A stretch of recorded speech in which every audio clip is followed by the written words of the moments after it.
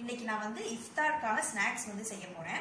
Previous வீடியோல வந்து இஃப்தார் menu whole menu வந்து அப்லோட் பண்ணிருக்கேன். பார்க்கலனா நான் லிங்க் வந்து டிஸ்கிரிப்ஷன் இல்லனா மேல கொடுக்குறேன், பாத்துக்கோங்க. சோ இப்போ நான் இன்னைக்கு என்ன பண்ண போறேன்னா இஃப்தார் ஸ்நாக்ஸ் தான் செய்ய போறேன். சோ வாங்க அது நான் என்ன பண்றேன்னு சொல்லி பார்க்கலாம். ஃபர்ஸ்ட் ரெசிபி வந்து ஃபலாஃபல் செய்யறதுக்காக இங்க வந்து ஒயிட் சன்னா தால் இருக்குல்ல, அது ஒரு கப் வந்து ஊற வச்சு எடுத்து வச்சிருக்கேன். ஒரு 6 to 8 hours வந்து ஒரு ஹாஃப் இது வந்து அதாவது ஃபுல் கட் இல்லாம ஹாஃப் கட் வந்து கொரியாண்டர் லீவ்ஸ், ஹாஃப் கட் வந்து பார்ஸ்லே லீவ்ஸ். இந்த ரெண்டுத்துல ஏதாவது ஒன்று இருந்தா கூட ஒன்றும் பிரச்சனை இல்லை, நான் ரெண்டுமே ஆட் பண்றேன். கொரியாண்டர் லீவ்ஸ் மட்டும் தான் கிடைச்சிச்சு அப்படின்னா நீங்க வெறும் கொத்தமல்லி இலை மட்டும் போட்டுக்கலாம். ஒரே ஒரு பெரிய வெங்காயம், 5 பூண்டு. இப்போ இது எல்லாத்தையும் வந்து ஒன்னா சேர்த்து கிரைண்ட் பண்ண போறேன். இப்போ இது எல்லாத்தையும் நான் மொத்தமா அரைச்சு எடுத்துக்கிறேன். இதை நான் வந்து அரைச்சி வந்து எடுத்துட்டேன். ரொம்ப வந்து மையா அப்படி பேஸ்ட் மாதிரி இருக்கக்கூடாது, ஓரளவு கொஞ்சம் குறைன்னு அரைச்சிக்கணும். இப்போ இதில் தேவையான அளவு வந்து உப்பு, ஹாஃப் ஸ்பூன் வந்து சில்லி பவுடர், ஹாஃப் ஸ்பூன் வந்து ஜீரக பவுடர்,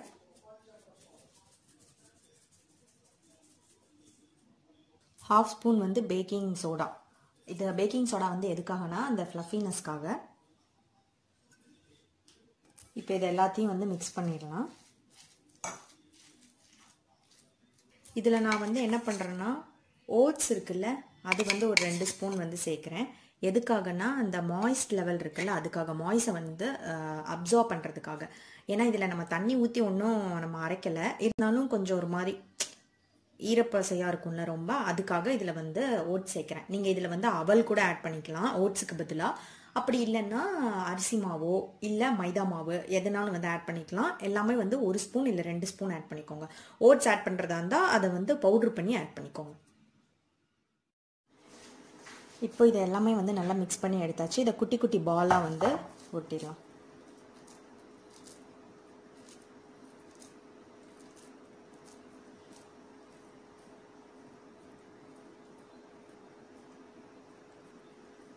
இதோ இந்த மாதிரி சின்ன சின்ன பாலாக வந்து எல்லாத்தையுமே வந்து நம்ம உருட்டி எடுத்துக்கலாம். இந்த மாதிரி குட்டி குட்டி பால்ஸாக வந்து நான் உருட்டி எடுத்து வச்சுருக்கேன். இப்போ இதை வந்து ஒரு 10 minutes வந்து நான் வந்து ஃப்ரீசரில் வந்து வைக்க போகிறேன், ரெஃப்ரிஜரேட் பண்ணிவிட்டு.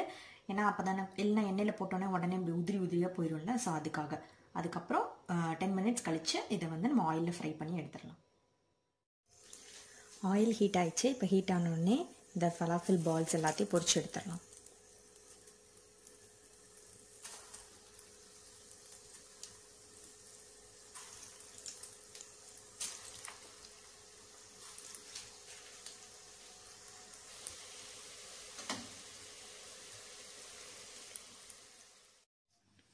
எல்லா ஃபலாஃபில் பால்ஸும் வந்து பொரிச்சு எடுத்தாச்சு. சூப்பராக வந்திருக்கு. நெக்ஸ்ட் ரெசிபி எக் ரோல் பண்ணுறதுக்காக ஒரு 2 ஸ்பூன் ஆயில் நல்லா ஹீட் ஆன அப்புறமா நான் ஆனியன் வந்து கட் பண்ணி வச்சுருக்கேன், அதை போட்டுக்கலாம். பெரிய வெங்காயம் ஒரே ஒரு பெரிய வெங்காயம் மட்டும் எடுத்துக்கோங்க. நல்லா நைஸாக கட் பண்ணிக்கோங்க. அதை வந்து அந்த ஆயிலில் நல்லா வந்து வதக்கணும். கொஞ்சமாக வந்து சால்ட்டு, கொஞ்சமாக வந்து ஜிஞ்சர் கார்லிக் பேஸ்ட், ரொம்ப இல்லை சும்மா கொஞ்சமாக. ½ டீஸ்பூன் வந்து டர்மரிக் பவுடர், ½ டீஸ்பூன் வந்து சில்லி பவுடர், ½ டீஸ்பூன் வந்து கியூமின் பவுடர்.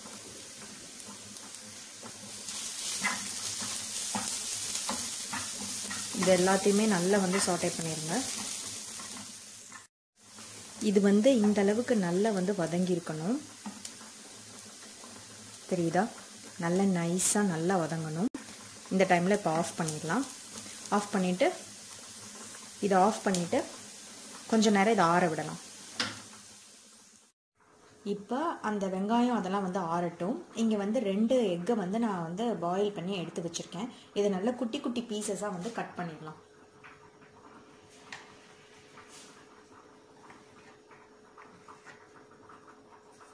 இந்த மாதிரி இதை வந்து கட் பண்ணி எடுத்துக்கோங்க. எல்லோ வந்து நம்ம அந்த வெங்காயத்தோட மிக்ஸ் பண்ணி ஸ்பூன் வச்சு மிக்ஸ் பண்ணும் போது அது நல்லா மேஷ் ஆயிரும். ஸோ அந்த மாதிரி குட்டி குட்டியாக கட் பண்ணி எடுத்துக்கோங்க. இப்போ இதில் அந்த ஆனியனை வந்து ஆட் பண்ணிடலாம். ஆனியனையும் சேர்த்துட்டேன். இப்போ இதை வந்து நல்லா வந்து இந்த மாதிரி மேஷ் பண்ணி கொடுத்துட்டே மிக்ஸ் பண்ணி எடுத்துடலாம். இதை நீங்கள் வந்து துருவ கூட செய்யலாம் இந்த எக்கை வந்து. ஆனால் நான் துருவி எடுத்துக்கல, வேணும்னா நீங்கள் துருவி எடுத்துக்கோங்க. இப்போது எக் ரோலுக்கு தேவையான அந்த எக் ஸ்டஃபிங் வந்து ரெடி ஆயிடுச்சு. இதை வந்து துருவணும் அப்படின்னா ஒயிட்டும் வந்து எல்லோ மாதிரி ரொம்ப அப்படி நசுங்கி போயிடும். அப்போ சாப்பிடும் போது நல்லா க்ரன்ச்சியாக அந்த முட்டை வந்து வராது நம்மளுக்கு. அதுக்காக நான் ஒயிட்டை மட்டும் கட் பண்ணி எல்லோவை போட்டு அந்த ஆனியனோட நல்லா மேஷ் பண்ணி எடுத்திருக்கேன். எக் ரோல் பண்ணுறதுக்காக ப்ரெட்டோட 4 பக்கத்தையும் நான் வந்து கட் பண்ணி வச்சுருக்கேன். அதை வந்து ப்ரெட் க்ரம்ஸ் பண்ணுறதுக்காக யூஸ் பண்ணிக்கோங்க. இப்போது ஒவ்வொரு ப்ரெட்டையும் வந்து இந்த சப்பாத்தி உருட்டுவோம்ல அந்த மாதிரி இந்த மாதிரி நைஸாக வந்து பண்ணிக்கோங்க.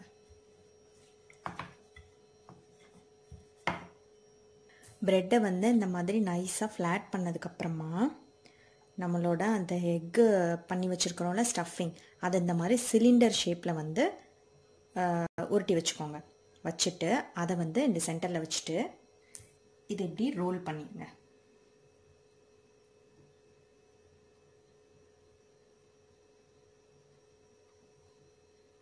இது எல்லாத்தையுமே வந்து பேஸ்ட் பண்ணிடலாம்.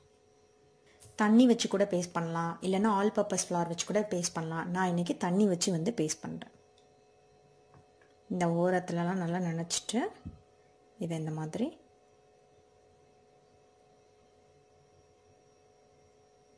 அவ்வளோதான். அதே மாதிரி இந்த சைட்லேயும் அதே மாதிரி தண்ணி வச்சு பண்ணிடலாம். இது எல்லாத்தையும் இப்படி நினச்சிட்டு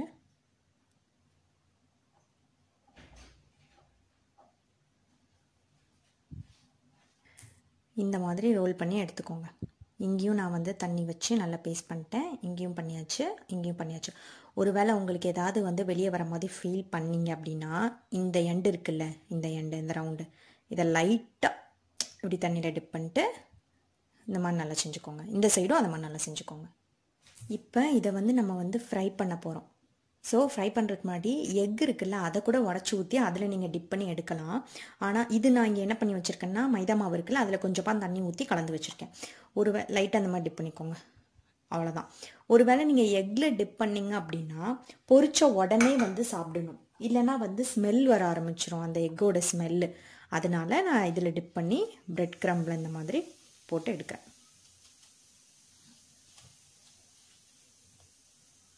அவ்வளோதான், வச்சுட்டேன். இதே மாதிரி எல்லா ரோலையும் பண்ணிவிட்டு நான் காமிக்கிறேன். எல்லா ப்ரெட் ரோலையும் நான் அந்த மாதிரி வந்து ப்ரெட் க்ரம்ஸில் போட்டு நான் சொன்ன மாதிரி உள்ளே ஃபில்லிங் பண்ணி நான் எடுத்து வச்சுட்டேன். இப்போ இதை வந்து அப்படியே வெளியில் கூட நீங்கள் 10 நிமிஷம் வைக்கலாம், இல்லைன்னா ஃப்ரிட்ஜில் வந்து 10 நிமிஷம் வச்சுட்டு அப்புறமா ஆயிலில் வந்து ஃப்ரை பண்ணலாம். இது வந்து செட் ஆகணும்ல, அதுக்காக நான் இப்போ இதை வந்து ஃப்ரிட்ஜில் வந்து 10 நிமிஷம் வச்சுட்டு அதுக்கப்புறம் இதை நம்ம எடுத்து வந்து பொரிச்சிடலாம். இப்போ நம்ம வந்து ப்ரெட் ரோல் வந்து பண்ணி வச்சுருந்தோம்ல, 10 மினிட்ஸ் ஆயிடுச்சு. அதை நான் ஃப்ரிட்ஜிலேருந்து எடுத்துட்டேன். ஃபலாஃபில் பொரிச்ச அதே ஆயிலில் இப்போ இந்த ப்ரெட் ரோலையும் நான் வந்து ஃப்ரை பண்ணி எடுக்க போகிறேன்.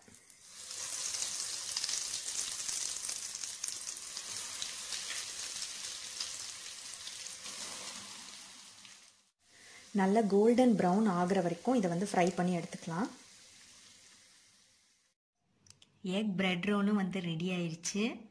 ரொம்ப சூப்பராக வந்திருக்கு. இந்த மாதிரி ஓரளவுக்கு கோல்டன் ப்ரௌன் கலர் வர வரைக்கும் நல்லா வந்து ஃப்ரை பண்ணி எடுத்துக்கோங்க. சூப்பராக இருக்கும் இது வந்து. அடுத்த ரெசிபி வந்து உருளைக்கிழங்கு போண்டா. அதுக்கு 2 ஸ்பூன் ஆயில் வந்து ஹீட் பண்ணி அதில் கொஞ்சமாக கடுகு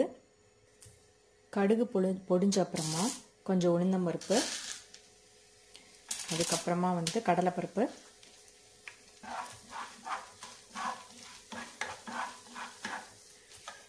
பெரிய வெங்காயம் 1, பச்சை மிளகா 2, கொஞ்சமாக கருவேப்பிலை கட் பண்ணி.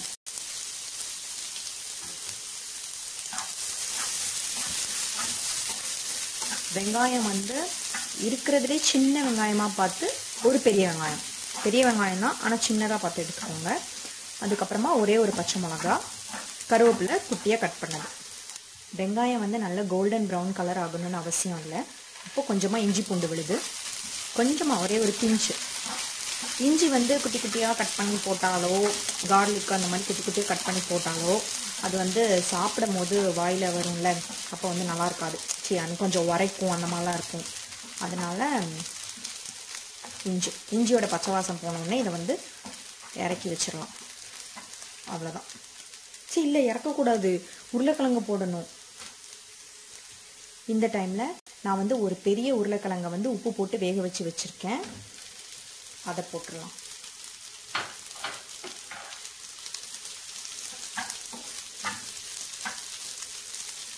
கொஞ்சமாக வந்து மஞ்சள் தூள், லைட்டாக வந்து உப்பு, ஏன்னா ஏற்கனவே உருளைக்கிழங்கை வந்து உப்பு போட்டு தான் வேக வச்சுருக்கோம்.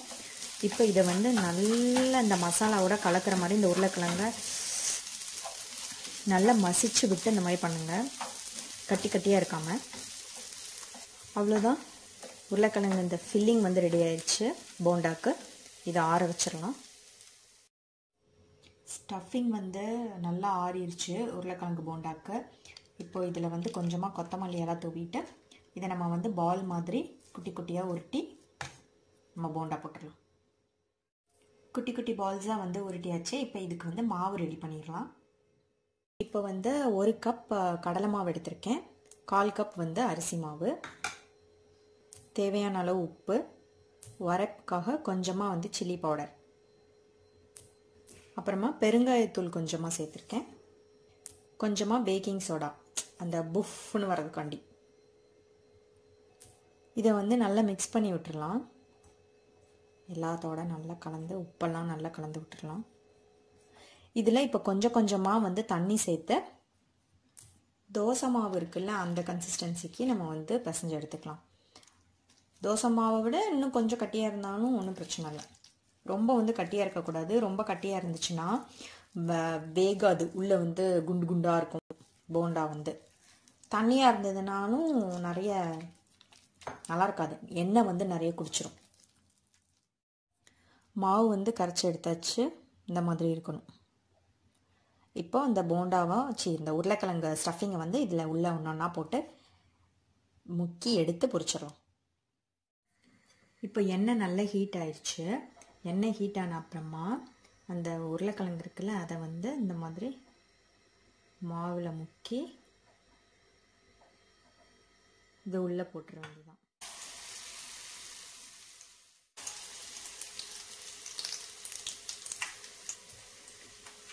இதே மாதிரி எல்லா உருளைக்கிழங்கையும் மாவில் முக்கி போட்டு பொரிச்சு எடுத்துடலாம். நல்ல ஓரளவுக்கு ரொம்ப கோல்டன் ப்ரௌன் கலர் ஆக வேணாம், ஓரளவுக்கு லைட்டாக ப்ரௌன் ஆனோடனே நம்ம எடுத்துடலாம்.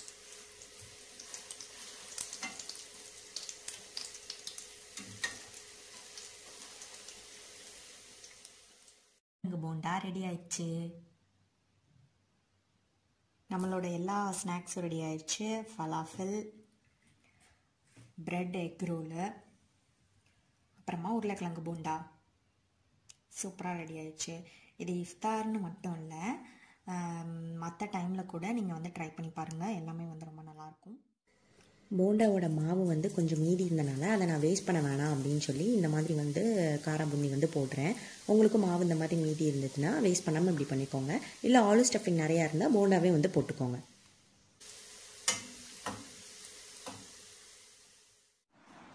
இஃப்தார் ஸ்நாக்ஸ் வந்து பார்த்துருப்பீங்க, அந்த 3 ஸ்நாக்ஸும் வந்து.